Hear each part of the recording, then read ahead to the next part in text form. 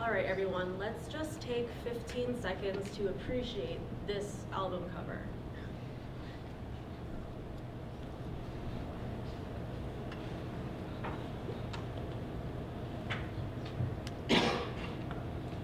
I argue that this album cover from several years ago actually has echoes and historical roots from 16th and 17th century Dutch art.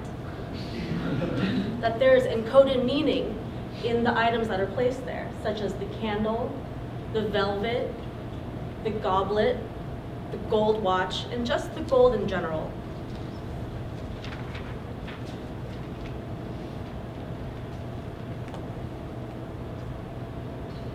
This genre from the 16th and 17th century Dutch society is called vanitas.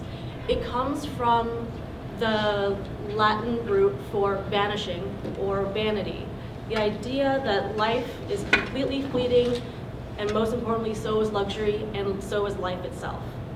I'm going to show you 3 different examples of this vanitas genre. This is called the Repentant Magdalene from Georges de la Tour. And notice how she is staring at a candle, just like Drake was. This is another example. This is a gold goblet and a piece of orange, which was a huge luxury back then, all on a velvet tablecloth.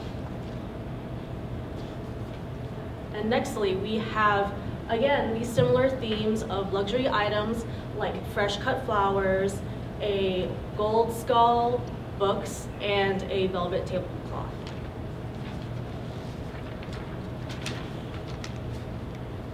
These are all items that, at that point, would have been a rarity for basically royalty and kings.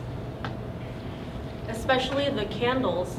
Back then, having anything that could be illuminated was a huge, huge luxury. I also argue that the album cover implies Drake's technical excellence, like those paintings do. Those painters were able to paint non-solid forms, smoke from a candle flame, water. A second example would be the textural specificity and textural contrast, such as the softness of the fabric against the hardness of the glass and the hardness of the metal. And lastly, the technique of chiaroscuro, which is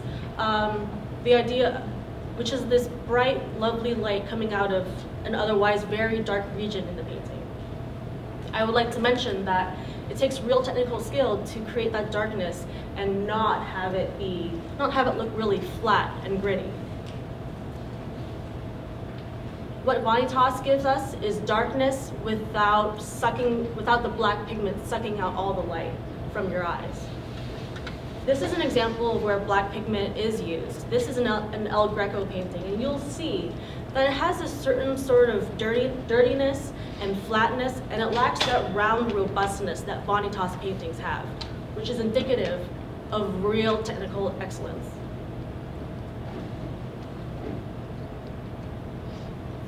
Here is an example of the pieces I'm speaking about. They all have really dark regions and really light regions in contrast to one another. I would like to argue that what we expect to be black paint is actually really, really dark brown, which is much more fruitful for round shapes in our perception. This painting, take a look at the flowers. It's beautiful, right? If you look a little bit closer, you'll notice that the petals are a little bit wilted. And there's a dragonfly hanging out around the bottom of the flower vase. This implies that even the most beautiful thing decays. Even the most beautiful thing has a half-life and is eventually dying. This leads me to my next point of why we should respect art history. It is a non-coded way to look at society. There's no language involved. There's no need for alphabet. We just look.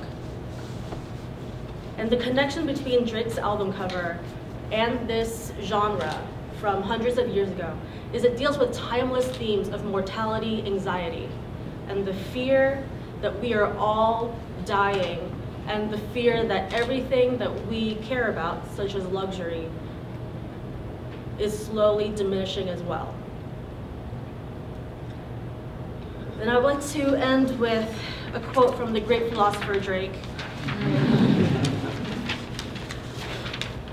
That's who's sitting on that album cover, that kid that's somehow gone from his mom's basement in Toronto to becoming a king. That's what that album cover is about.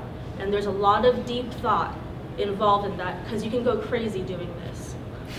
That's what the album is pretty much about, just staying sane. But maybe not though. You have to listen to it. Thank you.